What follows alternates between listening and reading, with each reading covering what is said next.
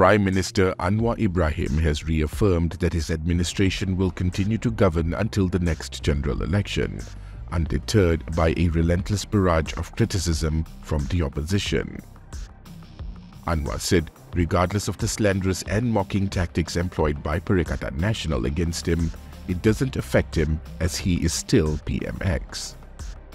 The Pakatan Harapan chairman said despite the opposition continuing to voice their dissent, the Unity Government Coalition comprising PH, BN and East Malaysian parties will still remain, adding, wait another 4 years.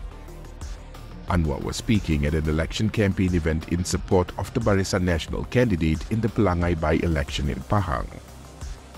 Separately, Anwar told voters in Pelangai, especially Felda settlers, to allow Barisan Nasional to continue serving the constituency.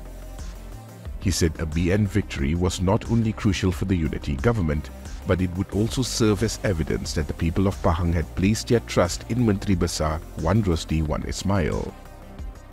The by-election on October 7th is being held following the death of UMNO Assemblyman and Pahang Exco member Johari Harun in a plane crash in Shah Alam last month.